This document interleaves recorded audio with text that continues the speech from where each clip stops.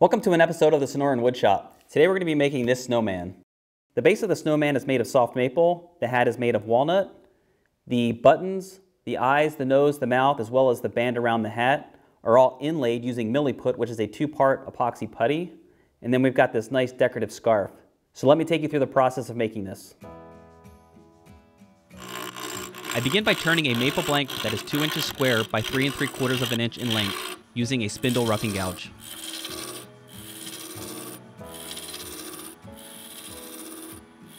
The layout of our snowman starts by measuring in 1/2 inch from one end of the blank. From this mark, I measure in 1 5/8 of an inch, which defines the body of the snowman. From this line, we measure in 1 1/4 inches to define the head of the snowman.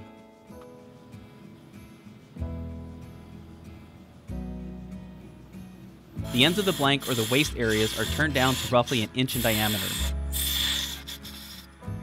This measurement doesn't need to be exact, so there's no need for calipers.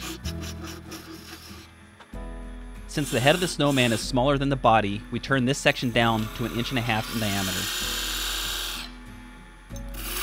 The skew chisel is used to quickly remove the material. The center points for the head and body are defined for reference.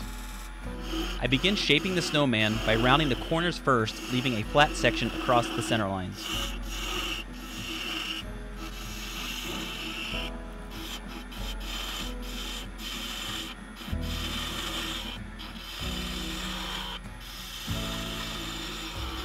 A skew chisel is used to create a definitive line between the body of the snowman and the head. Once the corners are rounded, I begin working back to the center lines. This seems to help create a more uniform sphere. Keep in mind that we are only creating a rough shape for our snowman at this point. With the snowman roughly shaped, it's time to lay out the buttons and face. Determine the front of your snowman and draw a center line along its length.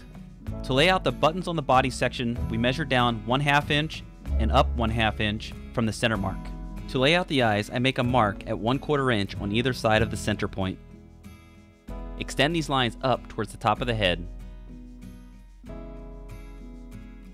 From the center line, I measure up 1/8 of an inch, which marks the center point for the eyes. I extend the center line of the eyes down to provide a reference mark when drawing the mouth.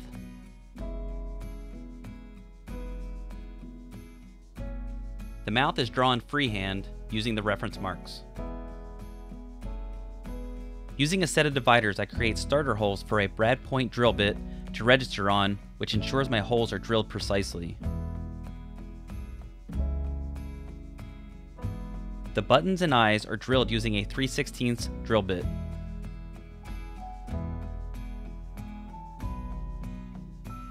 The nose and mouth are drilled using a 3/32 inch drill bit.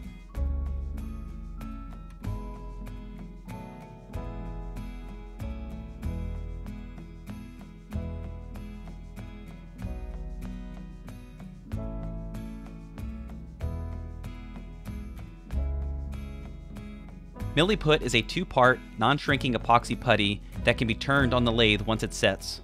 Equal parts are mixed to start the reaction, which causes it to harden. I find that squishing it flat and folding it on itself works well to ensure the two parts are sufficiently mixed. I like to roll the putty into thin sticks, which makes it easier to fill the holes. Continue this process until all the holes are filled.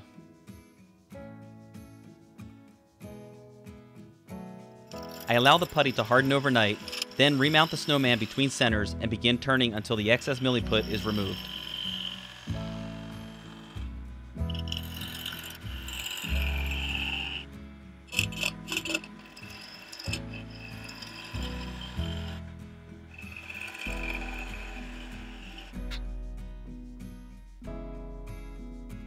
At this point, we can turn the snowman into its final shape. My goal here is to just clean up the surface.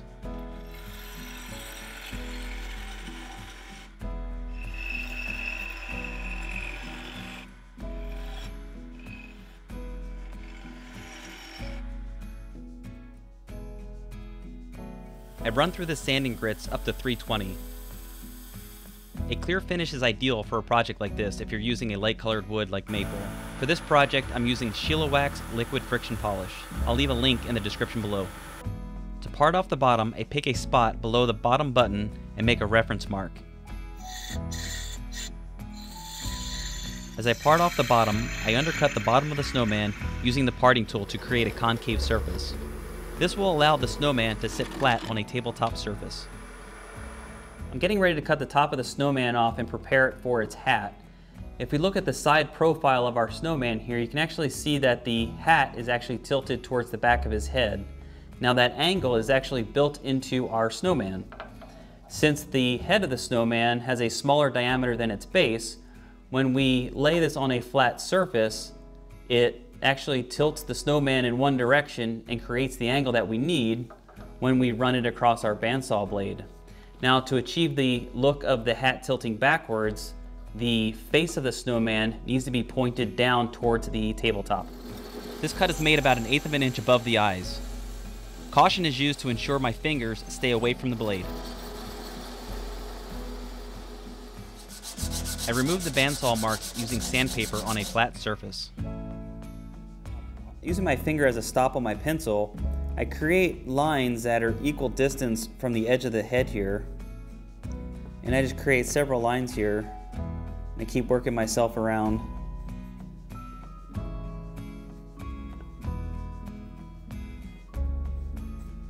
And that point right there is going to be my center.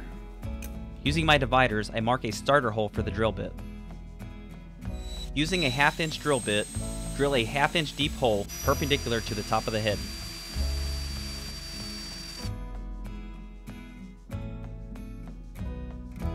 For the top hat, I start with a 2-inch square blank that is at least 2 3/4 of an inch in length.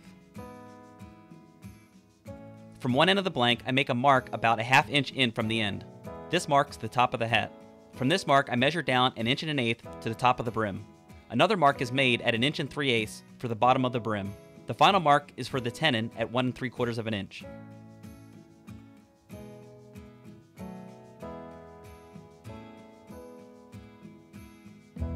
The waist above the top of the hat is turned down to about 1 inch. The tenon is also turned down to about 1 inch. I make a reference cut at the top of the hat at 1.5 inches.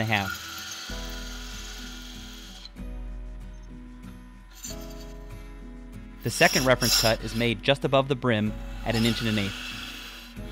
The top of the hat is turned to connect the two reference cuts.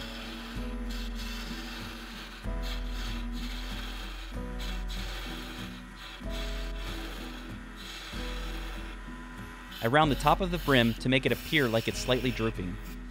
The tenon above the hat is turned down to about 1/2 inch. The exact size is not critical here. The hat is then parted off just below the bottom tenon. The tenon at the bottom of the hat will be used to attach it to the snowman. If you recall, I drilled a 1/2 inch wide hole in the top of the snowman, so I need to turn this tenon down to 1/2 inch.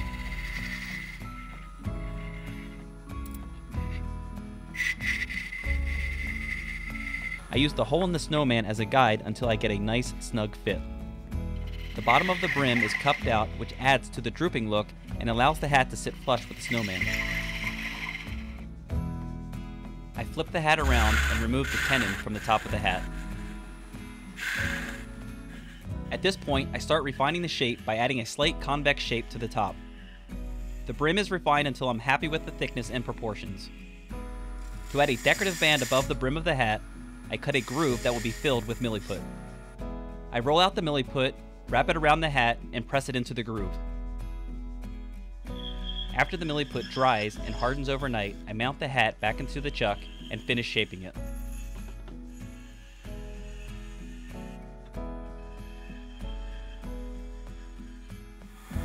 I sand the hat up to 320 grit.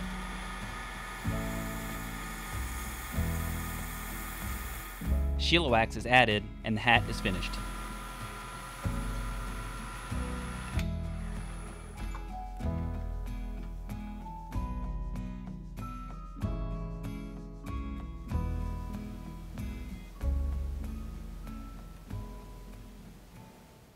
As always, if you have any questions, please leave them in the comment section below. And if you haven't done so already, please don't forget to hit that subscribe button. Thanks for watching.